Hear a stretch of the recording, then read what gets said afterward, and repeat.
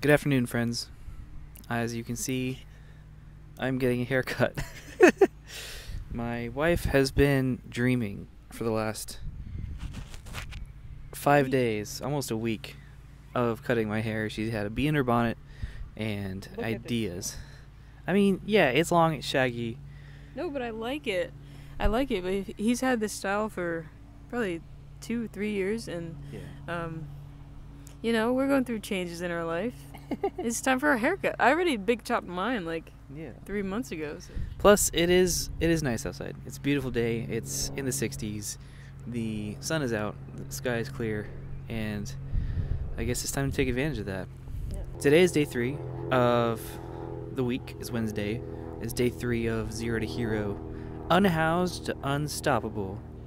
You may be wondering why I'm sitting out here instead of trying to do some work in the library, and the answer is because I need to give myself some space to sort of contemplate and process the why. I'm a very purpose-driven individual, and so if I am doing something but I'm losing sight of what the purpose is, I really struggle to have the discipline to do it. So today, in this Talking Head video, I'm going to talk about a little bit of what I did yesterday and what I'm going to do moving forward. I started this series talking about making YouTube content and doing some affiliate marketing and even potentially making a TikTok theme page. And I'm not quitting on that by any means, but I have some new revelations to share from experiences, because we are living every day to its fullest, and that means experiencing new things every day, and those change you a little bit. So a couple days ago, we went into a coffee shop called Cutter's Point. It's a pretty consistent chain here in Washington. I don't know where else it goes, but I'm sure it's somewhere along this West Coast area. And we'd been in there one time already, and then the second time we came in was a couple days ago. And we encountered a man his name is Hans, and he was doing leather work in the coffee shop, like at the table. He had a whole leather bag and a bunch of pieces of leather, and he was stitching up stuff, and I was like, yo, that's so sick, we need to talk to him. So I walked over and I introduced myself and Ciara, and we talked to him for a little bit. His name is Hans, and he does that for a full-time job, which is actually really sick. He started back in COVID and has been making it his full-time business ever since, which is really cool. So we chatted a little bit, got to know him a little bit, and then we just left. Well, today we walk into the same shop and he's there again. And so I had the boldness to walk up to him and start asking him questions. Just get to know him, hear more of his story, tell him some of my story. I didn't really have much expectation of how that conversation would go. Ended up talking for like 2 hours, which was amazing. It was great. And if you're a fellow creative, then you know what this is like when you encounter another creative and you start talking about life, and they're like, this is amazing.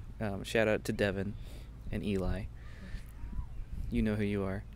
So we just started talking to this guy. I just started talking to this guy. Ciara was sitting at the table. I decided to give them their space because Reagan and I walked in together, and then after we used the bathroom and were drinking our coffee for a little bit, he went over to sit with Hans. Mm-hmm. So I was going to let them have their bro time, and I just sat there doing something else because I'm a respectful woman. Anyway, we talked for 2 hours, and the biggest takeaway that I took from that conversation, first of all, he was so cool. He's one of the few people who are creatives that I've encountered that also grasp the concept of building a business. And I don't say this to throw shade at any other creatives, but there's kind of a stigma in our environment that I like making art, but I don't like building my business, and I just want to make art for a living, but doing the business side of it sucks, and I don't understand it, and it's really hard, and I just want to do what I can almost to avoid it at all, not at all costs, but like do the minimum required business aspect and just focus on my creativity because I don't want to burn out, which totally makes sense, and I get it. But if you want to make art as a career, you can't really ignore it. There's, like Hans said, there's a marriage of the two where they have to come together and work together in order to really achieve the future that you want to achieve. And I have been trying my best to achieve that balance in that marriage, of keeping my creative process safe and keeping it sustainable while also trying to build it into a business and think about metrics and think about profitability and think about advertisement and marketing and brand identity and all this jazz, all the aspects of art that some artists that I've met don't like to think about. Hans actually had a pretty good grasp on it and has more knowledge than I do, because like I said, he's doing it for his full-time career for the last 4 years. Now, he was in tech for a couple of years before that, and he was pretty profitable there, making a lot of money, more, as he said, more money than he knew what to do with. And so, that's helpful. And I did ask him, actually, and this is probably a YouTube video topic that I'll make a video about later, but there's a couple different trajectories that I've encountered that artists and creatives go on. One trajectory is the trajectory that I've done, which is you realize that a job is like not something you want to do, you hate it, and you want to do art for a career, and so you just sort of fight with the career side, and you're in this weird tension of like, I want to make art, but I also have to work to live. And my trajectory has been like, well, I refuse to put my time into that anymore, so I'm just going to leave the job and just try to make art. And now I'm homeless and broke. So, but like, I have full time to work on my creative projects, so there's that. And then there's the other trajectory that I've seen taken, which is where people enter a well-paying workforce and they get paid a lot to do what they do, but it's unfulfilling and they hate it. And so after a couple of years, they've saved up some stuff, and that's when they take the leap and get into full-time creativity. And I think that there's no right way to pursue a full-time creative life. I think it's just the different journeys of different people, and I've chosen my journey and others have chosen their journey, and it's an interesting difference that we could talk about. But the point that I'm getting to, my takeaways from today's conversation with Hans, and the reason I'm recording this video, is that I was sort of challenged by our conversation and shown a mirror almost, and realized like, hey, there's a lot that needs to be done that you're not doing. So number one confession is I have sort of been operating under the mentality that as long as I build up enough social media audience, then I can make this work as a living. As long as I can get enough social media views, clicks, followers, what have you, then I'll be able to make a sustainable income from my art, which has been the approach that I've been taking. And I've been really negating and neglecting the in-person art markets, mostly because my mentality about art markets has been kind of clouded by pride and clouded by, honestly, ignorance. Honestly, if we're being really brutally honest right now, it's ignorance, because I've never been in an artist market. I've never shown my stuff at like a farmer's market or creative market. I've been to a couple, and every time I go, I'm trying to visualize myself there, and I'm like, I don't want to be here. Like, I don't want to be interacting with the people that are here. I don't want to be trying to vie for attention and try to be the pretty object that catches someone's eye, and they're like, oh, that would look good in my bathroom wall, and then they buy it. I have been wanting to, like, my vision, my goal, success for me looks like selling my work in galleries and in exhibition shows where people with a lot of money go, and they are investing in like a person. They're investing in me as a story, and they get to know me, and they buy my art for like $10,000, and they add it to their collection, or they put it in one of their multiple homes, and it's like a statement piece and less of a like sideshow decoration. That's the kind of market that I want to be in. I want to be sold at galleries. I want to be sold at Sotheby's, honestly, eventually, someday. And I think my arrogance has held me back from realizing that, hey, you need to start pretty small in order to get there.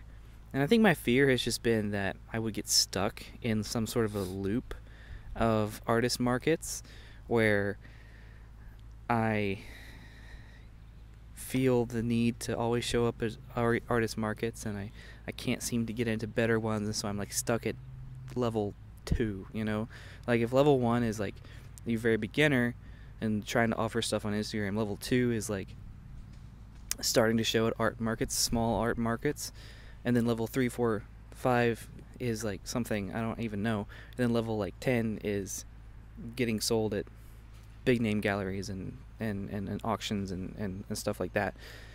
It's like, how do you get there? And I've been telling myself, like I said, all I have to do is get big on social media, right? And I think that would help, obviously, but Hans made a point today that I wanted to talk about in this video. Well, number one, I just have to thank him, and I have to thank God for the love and the grace in the what he said. Number one, he asked me what my vision was, and I told him what I basically just told you, and he was like, I can hear the youth in your statement. And I was like, oh. Okay. I am young and I am pretty new at this, and it just sort of hit me that, wow, like, he's got more experience and more wisdom than I do, and he understands the creative world a bit better than I do, and I should acknowledge that he knows more. And the other thing he said was that in his experience, because I'm talking about like two different types of customers, right? The type of customer I feel like is always at an art market are people who are not willing to spend more than a couple $100, and they want to just like take it and give it as a gift, or like take it home in their car and like put it on their bathroom wall, versus the customer who wants to invest in my story, wants to spend like $5,000, $10,000, $20,000 on a piece of work, and is, like I said, just a higher ticket client, a higher value client. And I've been operating under the belief that those people don't go to art markets,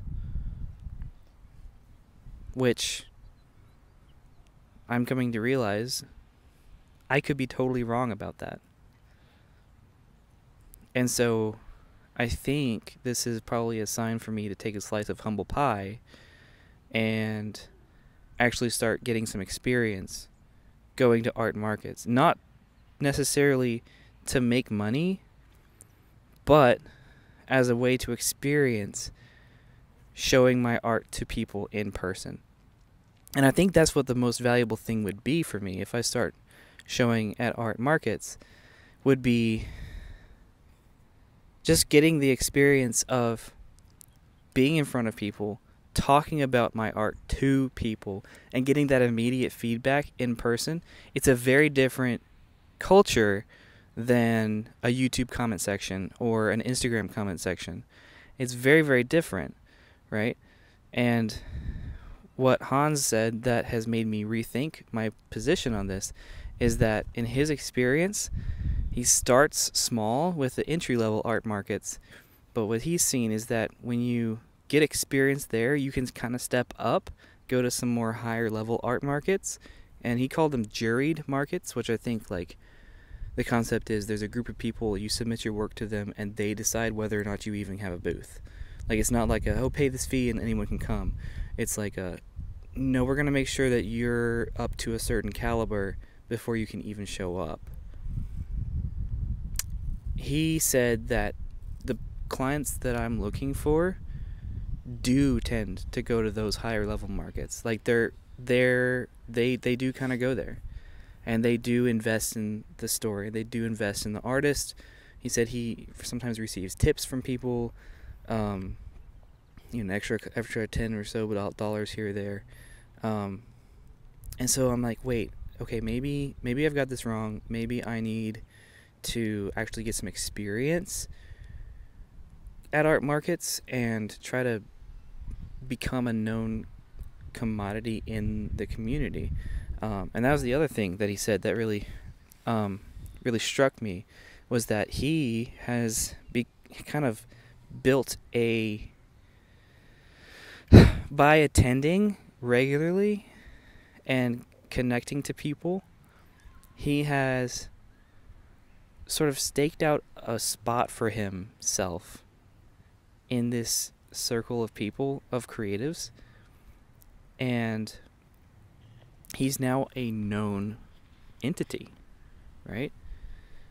People know about him. People know about his business, and if he's at like every single art market or Ren fair, because he does leather work, so he goes to a lot of Renaissance fairs. He becomes a known person, right? And that knowledge is part of marketing. That brand knowledge is something that I've been attempting to get through Instagram, but he's saying there's ways to do it in person as well. And I'm beginning to think maybe I need to try to do that, is find a place, find an art community, and then try to become a known entity, right? Because I know this conceptually, but I don't really think I've properly planned.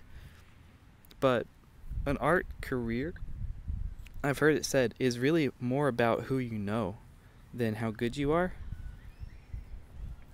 And so the question is, if I'm just hiding in the shadows posting social media content, like, sure, my name's attached to my art, but like, it's all social media stuff, right?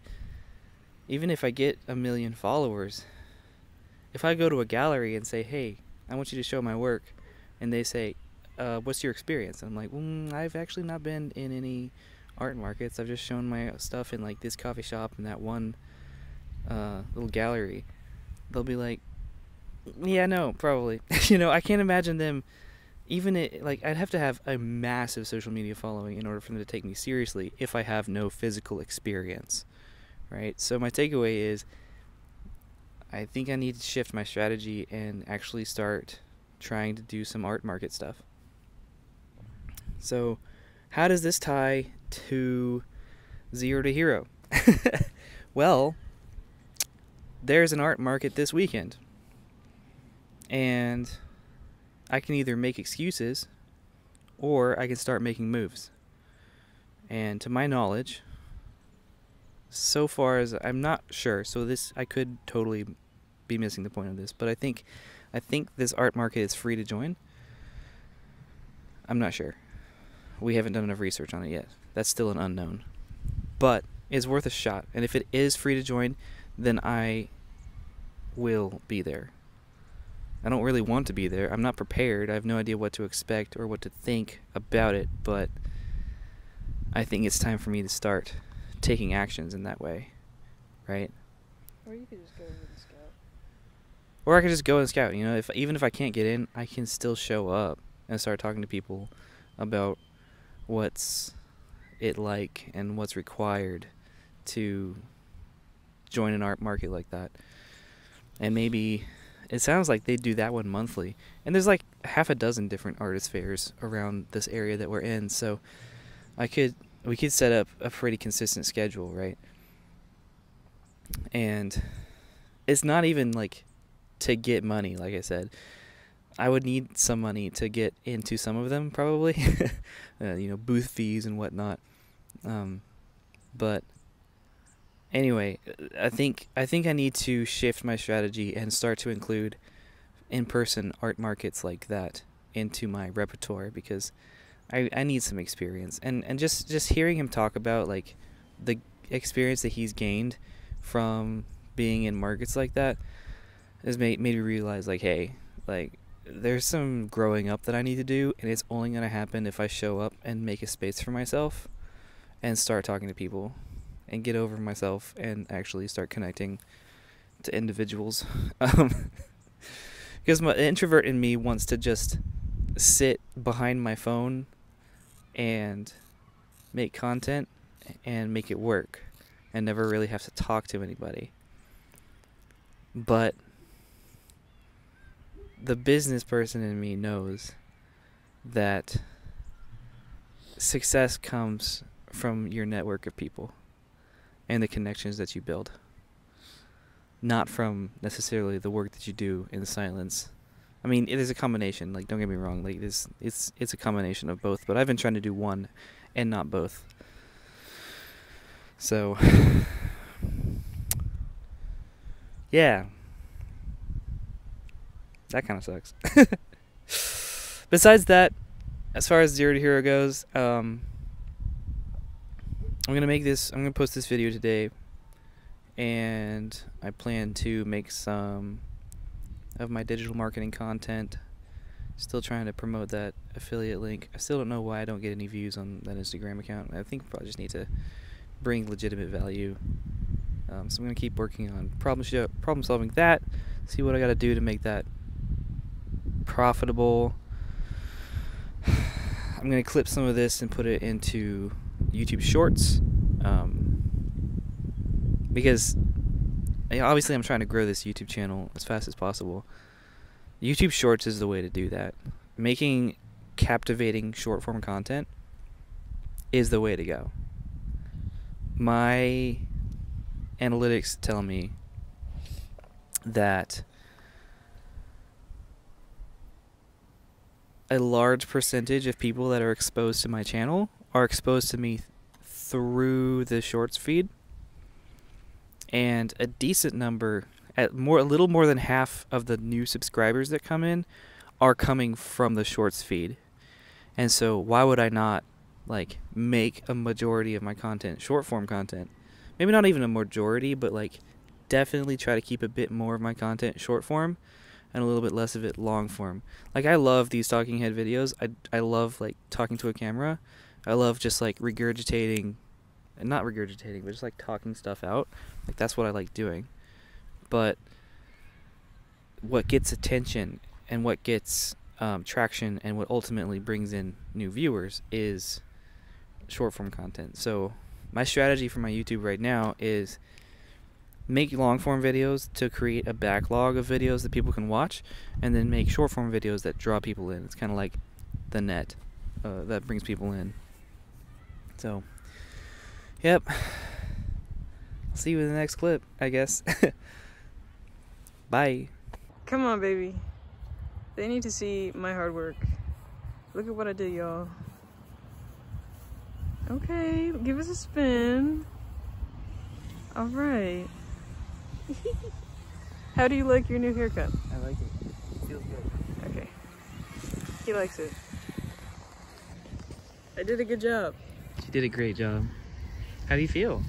I feel accomplished. I feel happy. Yeah. You look really good. Thank you, baby.